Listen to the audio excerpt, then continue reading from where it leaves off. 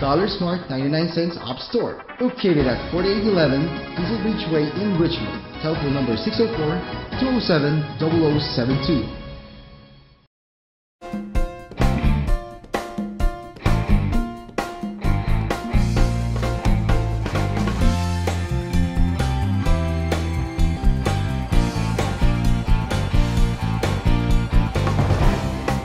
Mula sa silid balitaan ng Philippine News Canada, kasamang aming mga field reporters and news correspondents.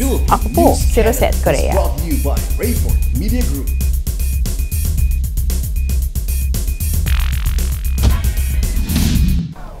Hello mga kabayan, narito na ang pinalawak at pinalakas na coverage ng Philippine News Canada, Balitang Vancouver nationwide. Mga pangunahing balitang nakalap ng aming news team para sa linggong ito. Mula sa silid balitaan ng Philippine News Canada, kasama ang aming mga field reporters and news correspondents. Ako po si Rosette Correa. Narito na ang mga balitang dapat niyong malaman at mga pangyayaring maaaring dumikit sa inyong mga isipan. Kami ang boses ng mga Pinoy sa Canada. Ako po si Juvil Hipo. Ito ang Philippine News Canada, Balitang Vancouver.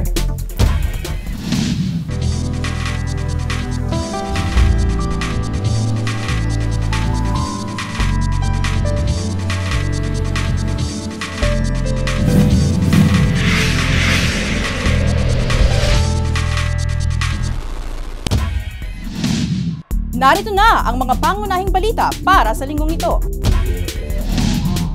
Revolutionary government ni Duterte hindi uubra. Bagong patakaran ng mortgage sa Canada epektibo sa January 1. Siklistang Pinay nais lumahok sa Olympics. Kate Middleton manganganak sa 2018.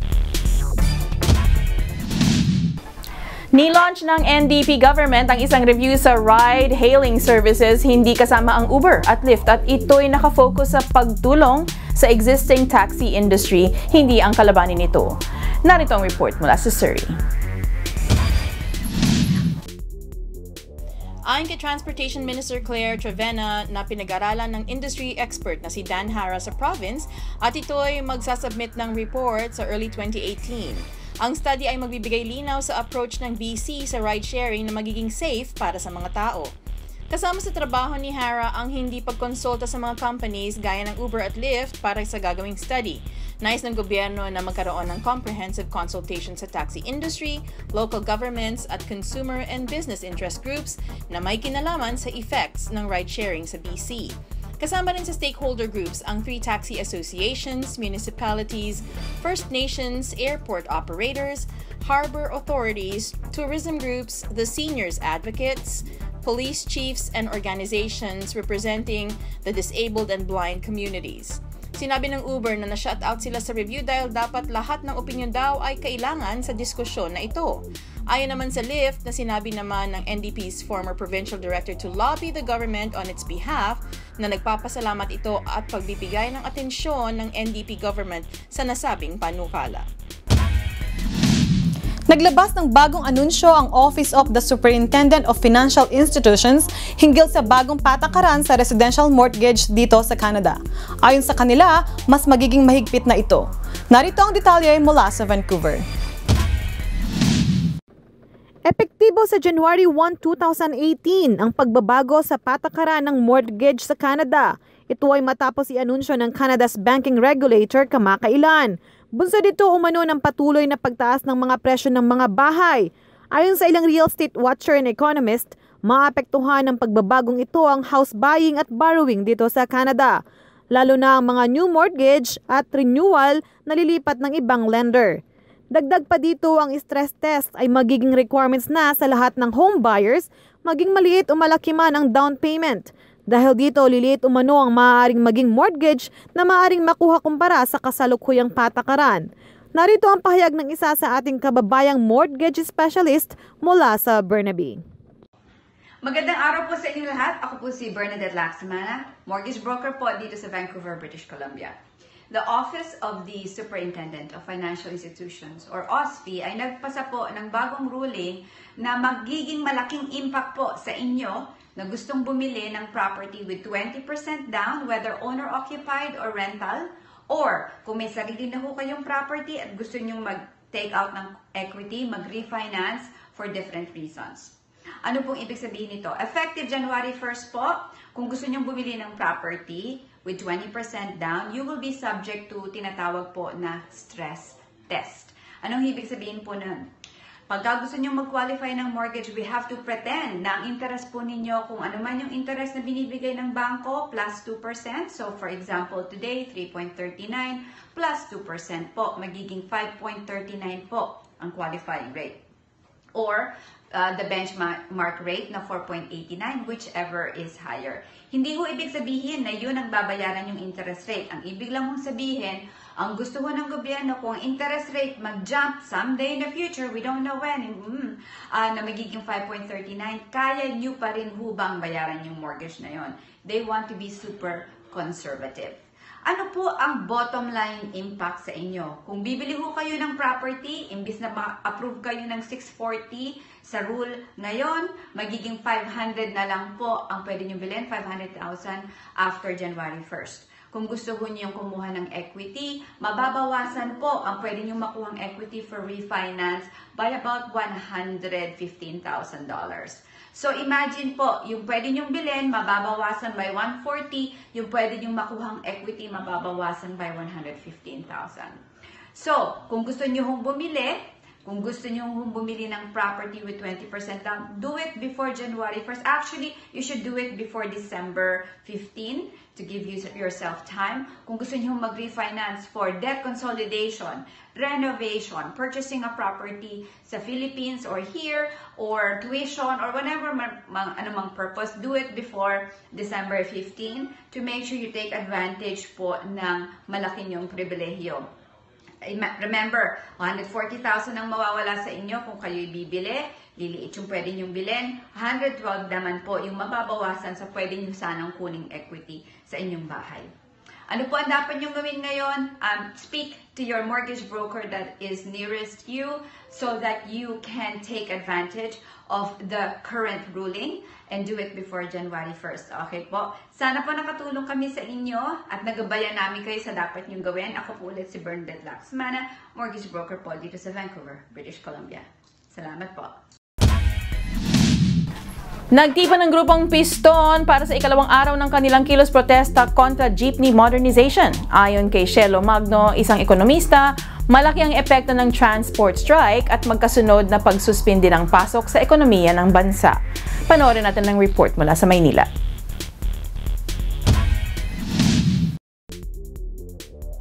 Paliwanag ni Magno, isa sa mga naging epekto nito ay ang paglaki ng gastos ng mga pasaherong umaasa sa murang pasahe sa jeep. Napilitan umanong sumakay ang mga pasahero sa mas mahal na pampublikong sasakyan. Apektado rin ang mga negosyo dahil hirap makapasok ang mga manggagawa sa kanilang mga trabaho. Nagdulot din ng protesta ang pagkaantala sa mga transaksyon ng gobyerno. Ipinakita rin umano ng protesta na dapat pagtuunan ng pansin ng pamahalaan ang hinaing ng mga demonstrador. Reklamo kasi ng maraming driver at operator, lugi sila at napakamahal ng modernong unit ng jeep dahil aabot ang presyo nito sa 1.2 hanggang 1.8 million pesos na hindi nila kayang bayaran.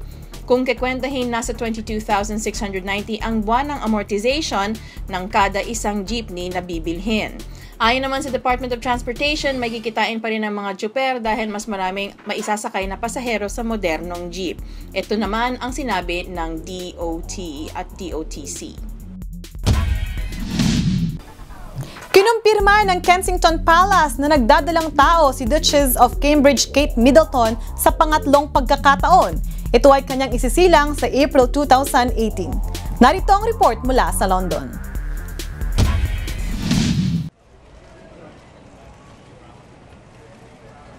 Nagagalak na kinumpirma ni na Prince William at Duchess of Cambridge Kate Middleton ang kanyang pagbubuntis.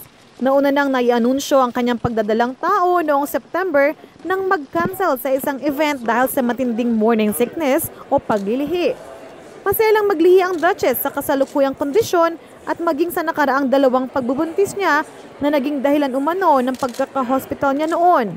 Ayon sa isang source, umaayos na umano ang kanyang kalagayan bagamat nakakaranas pa rin siya ng matinding paglilihi na tinatawag na hyperemesis gravidarum. Magiging ika-5 sa linya ng trono ang magiging baby mula sa kanyang lolo na si Prince Charles, amang si Prince William, mga kapatid na sina George at Charlotte.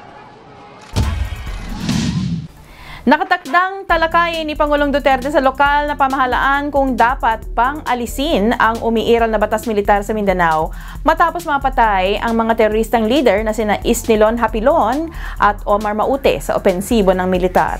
Narito ang report mula sa Marawi City. Sinabi ni Duterte na liberated na o malaya na ang Marawi noong October 17. Ayon sa AFP, magbibigay sila ng rekomendasyon kay Duterte tungkol sa batas militar. Naniniwala kasi sila na dapat magpatuloy ang batas na militar sa Mindanao dahil nandun pa ang banta ng teroristang grupo sa rehiyon. Anya nananatili ang mga sala sa labat na sangay ng teroristang grupo sa iba't ibang bahagi ng Mindanao gaya ng Jolo, Tawi-Tawi, Basilan, Maguindanao at Cotabato. Tuloy-tuloy pa rin ang opensiba ng militar sa Marawi dahil nandun pa rin ang mga nasa 30 na nalalabing terorista kabilang ang ilang mga foreigners. Isa sa mga dayuhang teroristang tinutugis pa rin si Dr. Mahmoud Ahmad na sinabing nagpopondo sa pag-atake sa Marawi at may koneksyon sa Maute Group sa Islamic State sa gitna ng silangan. Ayon kay Padilla, malabong si Ahmad ang maging leader ng terorista kasunod nila Hapilon at Maute dahil hindi sanay sa bakbakan nito. Ayon din sa gobernador ng Autonomous Region of Muslim Mindanao na si Mujib Hataman, dapat magsilbing leksyon ang naging pagkukulang ng militar bago ipinatuloy ng Maute Group ang kanilang terorismo.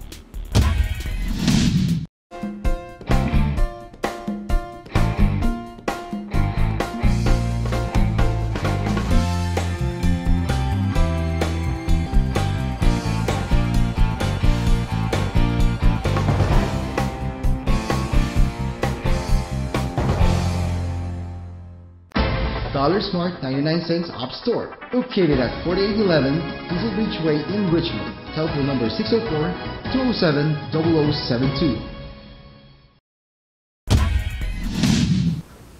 At para naman po sa Manila Science High School Batch 1978, magkakaroon po kayo ng Grand Reunion na gaganapin sa January 27 to 28, 2018. Siguradong masaya ito, kaya siguraduhin yung makaka-attend kayo. For more information, please email them on the email addresses that you see on your screen.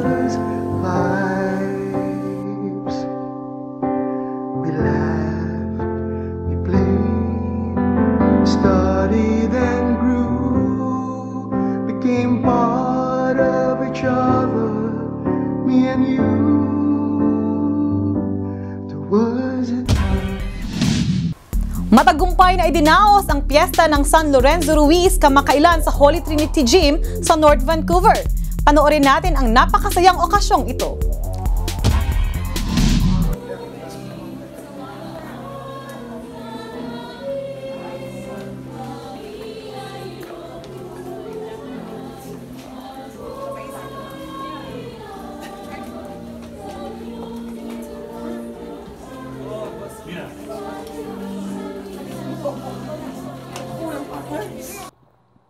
Ito ang ika-8 taong piyesta ng San Lorenzo Ruiz sa North Vancouver bilang paggunita sa kanyang kadakilaan.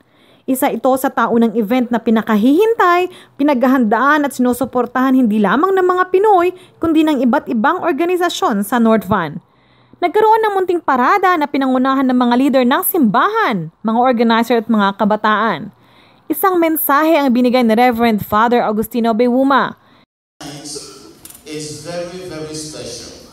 It is very special because it is not just an occasion for us to raise money for our parish community, but it is an occasion for us as a parish family to come together to celebrate our oneness as a parish family. So I want to thank you. Layunin umano ng programang ito hindi lamang upang makalikom ng pondo kundi maipamalas ang pagkakaisa o oneness ng bawat pamilya. Mga masasarap na pagkaing Pinoy ang pinagsaluhan sa hapunan. Inaliw ng iba't ibang grupong Pilipino ang mga bisita sa pamamagitan ng mga musikang Pilipino at sayaw. At isa nga sa folk dance, ang tinikling na hinangaan ng lahat. Tumugtog din ang iba't ibang grupo ng mga banda ng mga Filipino songs. May mga paraffol pa. Nakuha nga ni Erna Mills ang first prize na free trip to Philippines. Nagkaroon pa ng mga sumba at sayawan. Nag-enjoy ang lahat, hindi lamang ang mga Pinoy. Umaasa ang mga organizer na magiging successful muli ang mga susunod na ganitong fiesta. Narito ang pahayag ng isa sa mga organizer. Ito pong event na ito ngayon, in honor of San Lorenzo Ruiz, the first Filipino saint. We're doing this para sa fundraising ng Holy Trinity Parish Church dito sa North Vancouver. So ang proceeds nito will go to the building funds of the church as well as para din sa elementary school because we have our Holy Trinity Elementary School as well. Every year namin ginagawa to, sabi ko nga, in honor of San Lorenzo Ruiz. So, yun yung pinaka-fiesta namin, feast day ng San Lorenzo Ruiz. Every year, we're celebrating this fiesta. Kamakailan lang ay lumahok ang 21-year-old na si Ariana Dormitorio sa 24 hours na endurance race sa Philinvest Alabang, kung saan may habang 6 na kilometro ang ruta. Narito ang report mula sa Alabang.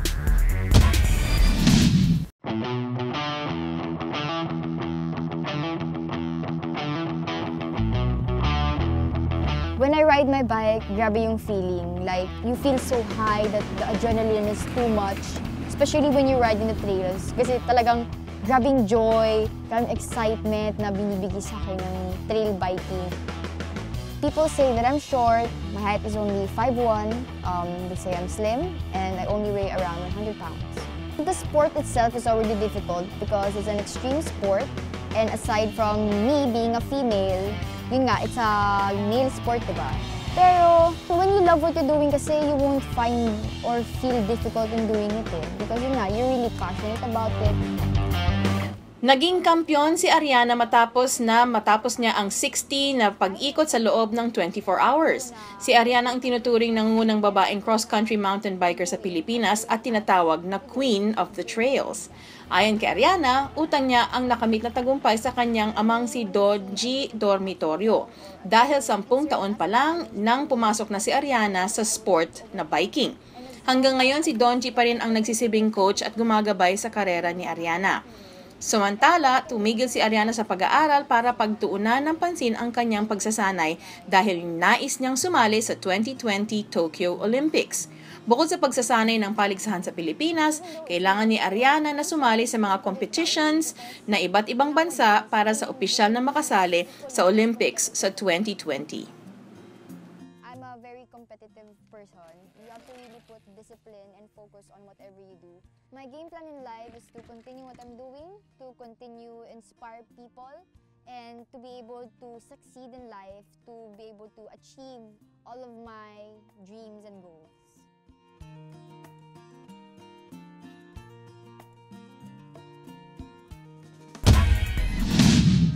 Oy, exciting naman yung nangyari sa Suri 2 weeks ago, ano? Binisita tayo ni The Rock, di ba? Ako excited ako, paborito ko yun eh. Oo, nga, ang galing naman dito sa Suri yata ginanap yung shooting nila. Oo, yung shooting nila kasi yung kanilang location manager nagustuhan yung Suri Central, di ba? Marami mga bagong buildings doon, pati yung City Hall, nagustuhan nila yun. Kaya dito sila nag-shooting. Wow, and also din-develop nila ngayon ang Valley area, right? Oo, that's right. At saka, ang Vancouver is really known to be Hollywood North kasi mas murang mag-shooting dito kaysa sa Los Angeles. Kaya marami talaga tayong makakitang mga artista na mula sa Hollywood na mag-shooting dito, di ba? Wow, exciting yan. O sige, balita mo na nga sa amin kung ano yung nangyari dyan sa shooting na yan. Okay. At para naman sa balitang showbiz, nagpapasalamat si The Rock Dwayne Johnson sa City of Surrey, lalo na kay Mayor Linda Hefner sa pagmamahal at suporta na binigay sa kanya sa paggawa ng kanyang bagong movie na Skyscraper. Napili ang City of Surrey para mag-shoot ng isang scene para sa isang bagong action blockbuster na Skyscraper at ito ay ginanap sa labas ng Surrey City Hall. Si Hollywood superstar Dwayne "The Rock" Johnson ay nagpahayag ng pagmamahal sa Metro Vancouver, lalo na sa City of Surrey. Labis ang pagmamahal ng superstar sa pagmamahal ng Surrey, kay Mayor, sa mga staff, sa paggawa ng napakalaking sign, sa pagbukas ng kanilang syudad para sa pagkakataong ito. Ayon kay Johnson, isang nakakamanghang eksena ang kanilang kinuha sa shooting na iyon. Habang nasa set umano, napansin ni Johnson na may isang mensahe para sa kanya na isang handwritten na nagsasabing "We Heart DJ" kasabay ng shout-out sa Instagram. Ramdam daw niya ang pagmamahal sa kanya ng mga taga Vancouver mula pagdating pa lamang. Ayon kay Johnson, puno ng pagmamahal ang set na iyon at mas tumindi pa umano nang ipadama sa kanya sa pamamagitan ng nasabing sulat na nakakuha ng kanyang atensyon. We are here on set of Skyscraper. It's an amazing scene we're shooting. We have 500 extras. We have Humvees. We have Helos. We have 10Ks, 20Ks. That's technical stuff. You don't want to worry about that. There's so much love on this set. But the most important love, the biggest love that I just have to share with you is kind of right over my right shoulder. Go ahead, cameraman. Zoom in on the love. We love DJ. Right there. Now, 3, 2, 1, zoom back to the magic cameraman. I just want to say that is from the mayor here, and Mayor Linda Hepner. I just want to say thank you so much for the love. Thank you for creating that sign, you and your staff. Thank you so much, and thank you for opening up your hearts for in your wonderful city. Thank you. Now, where is my macchiato pumpkin spice latte? God damn it. Bo, Hiram, someone. I'm only kidding. 88% o halos siyam na bawat 10 Pilipino ang nagsasabing suportado nila ang war on drugs ng pamahalaan. Narito ang report mula sa Quezon City. Nababahala pa rin ang ilang mambabatas, lalo't 73 to 75% ng mga respondents sa survey ang naniniwalang may extrajudicial killings sa kampanyang war on drugs. Ayon kay Bayan Muna Party List Representative Carlos Zarate, hindi ito ang kabuuan ng pulso ng mamamayan ngayon. Sinabi niya na suportado ng bayan ang war on drugs, pero hindi nila suportado ang patayan na nangyayari. Umapela naman si Philippine National Police Chief Director General Ronald De La Rosa sa publiko na huwag mawala ng tiwala sa pulis. Ayon sa kanya, oras na lumala ang sitwasyon sa droga sa bansa, hinihiling niyang ibalik sa PNP ang paghawak ng anti-drug war. Suportado ni De La Rosa ang pangangasiwa ngayon ng Philippine Drug Enforcement Agency or PDEA sa kampanya kontra droga, pero sinabi niyang duda siya kung tuldukan ng PDEA ang problema sa droga, lalo na't kulang sa tao ang ahensya nito at kulang din sa training ang mga taong ito. Kasunod ng atas ni Pangulong Duterte na mga siwa sa kampanya kontra droga, sinabi ng PNP na tututukan naman ito ang paglaban sa kriminalidad, bugso ng paggamit ng droga. Iba't ibang grupo ang kumondena sa babala ni Pangulong Duterte na magdedeklara siya ng isang revolutionary government sakaling magkagulo-dulot ng umano'y destabilization laban sa kanya. Ayon sa kanila, hindi makatarungan ang pamahalaang ganito. Narito ang report mula sa Maynila. Pag ang destabilization ninyo patakilid na at medyo magulo na, I will not hesitate to declare a revolutionary government until the end of my term. And I will arrest all of you and we can go to a full-scale war against the Reds. Ayon sa Movement Against Tyranny, lalabanan nila ang lahat ng hakbang tungo sa sinasabi ng Pangulo na magredeklara siya ng revolutionary government. Ayon kay Teddy Casino, coordinator ng Movement Against Tyranny, ang sinasabing revolutionary government de Duterte ay walang iba kundi one-man dictatorship. Ayon din sa Magdalo Party List Representative Gary Alejano na kabilang sa grupong Tindig Pilipinas, na kapwa kinukondena ng dalawang grupo ang kampanya ni Duterte kontra droga dahil sa patayan nangyayari dito. Hindi naman daw ibig sabihin pinapatalsik nila si Duterte, kundi hindi naaayon sa konstitusyon ang gusto niya. Sinabi rin ng Catholic Bishops' Conference of the Philippines sa bintang na may kinalaman ng ilang opisyal ng simbahang Katolika sa sinasabing planong destabilization kay Duterte. Sinabi ni Father Jerome Ceciliano, walang layunin na patalsikin ang Pangulo ng CBCP. Sinabi nila ito dahil sinabi ni Cayetano sa Human Rights Commission na involved ang simbahang Katolika. Ayon kay Mon Casiple, political analyst at executive director ng Institute for Political and Electoral Reform, depensa lang ni Duterte ang bantang revolutionary government sa paniniwala niyang may sabwatan para patalsikin siya sa pwesto. Pero hindi naman ito uubra dahil wala itong suporta mula sa tao. Dagdag pa niya, ibang usapin na ang pagsuporta sa sandatahang lakas na isinasalang na revolutionary government ni Duterte. At dahil dito, hindi ito matutuloy. Naku mga kababayan, tuloy-tuloy na po ang pagpatak ng ulan. Ayan, meron po tayong storm nitong weekend, ano? Medyo matinding ulan nitong weekend, pati hangin. Ilang araw na puro ulan. Oo nga. Naalala ko tuloy nung ako'y nasa elementarya pa na lumalakad sa baha. Pero of course, hindi tayo magkakabaha dito. Pero naalala ko yung mga panahon na yun nung bumabagyo sa Pilipinas. Kaya mga kababayan, huwag niyong kalilimutan ang inyong mga payong pag kayo'y lalabas. At syempre, nagpapasalamat po kami sa aming mga sponsor, ang Dollar Smart 99 cents and Up Store sa Richmond, ang Kabalen Sweets Restaurant and Catering sa New Westminster, ang Iremate, may ngiti sa bawat padala. At syempre, ang Kumare Restaurant at Bakery na mayroon ng 3 branches sa Richmond, Delta at ang bagong bukas sa Joyce Street sa Vancouver. Maraming salamat po. At dito na naman nagtatapos ang aming balita para sa linggong ito. Kung kayo may mga komento, mga issue o balitang nais ninyong ibahagi sa aming programa, ang PNC ay bukas para sa inyong lahat. Mag-email lamang po sa balitangvancouver@gmail.com o tumawag sa 604-588-6397. Salamat po sa pagsama ninyo sa amin sa linggong ito hanggang sa muli. Ako po si Rosette Correa. Ako naman po si Juvel Hipol. At ito ang Philippine News Canada, Balitang Vancouver. Oh, very good.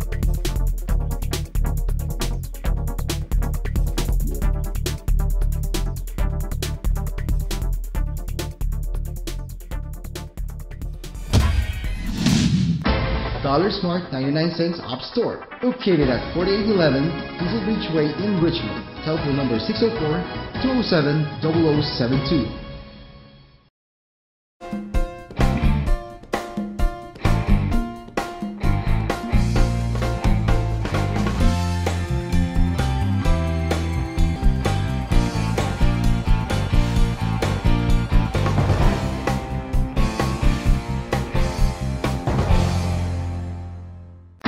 Dollar Smart 99 cents Op Store, located at 4811 Diesel Beach Way in Richmond. Telephone number 604-207-0072.